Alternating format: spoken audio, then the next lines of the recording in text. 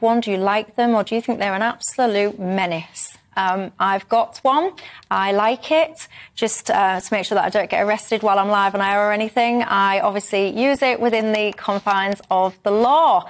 But what do we think to this? Do you like them, Peter? I'm going to start with you. No, I think they should remain banned. People say, should they be banned? They are banned, and they should remain banned.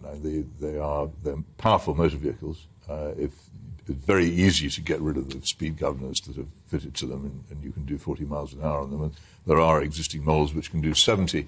They are the ideal tool for the mugger, for the drug dealer, and for the totally selfish person who wants to ride fast along the pavement, knocking people down. We've had a tragic death associated with them now. We've had many injuries, including injuries to small children already, even while they've been semi-legal in some areas, thanks to Grant Shapps' ridiculous scheme where you're allowed to use them if you rent them from specified schemes, but not allowed to use them if you buy them privately. But I see them all the time, and the numbers of them intensify. You can't hear them. They're dangerous to their own riders because they're so fantastically unstable with the small wheels. You hit a pothole, you'll go flying. They're notorious, particularly, and I warn you of this if you're using them, for grave liver injuries, because the height of the handlebars will get you in the liver if you have an accident on them. And if they become fully legal, as Grant Shapps intends, people will be amazed at how many of them there are. This is all known.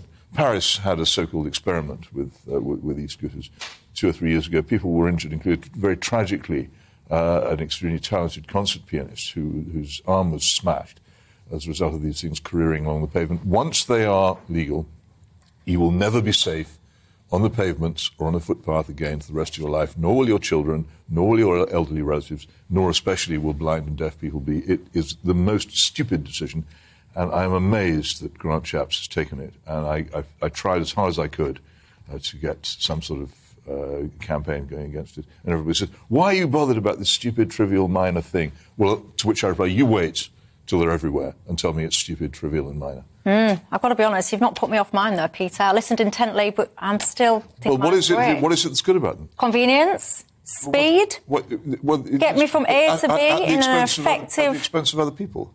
But no, because I drive it as a responsible individual. I don't go around, I don't play pinball with pedestrians trying to score points as I go. You're not safe. You're taking a very grave risk with yourself, and you're then quite likely to end up in an ambulance and in A&E and in hospital.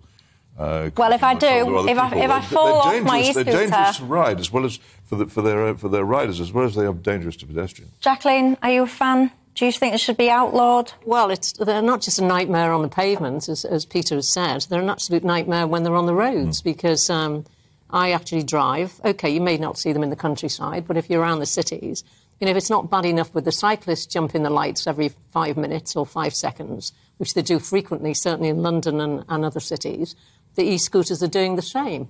You also can barely see them, because a lot of people have them, they seem to be all painted black. They don't seem to have a light on them at all. They do have a light on. Well, a lot of them I've seen haven't got a light on, unfortunately. And they can do, as quite rightly has been said, you know, they may have limiters on them, but people are actually overriding the limiters, I'm quite sure.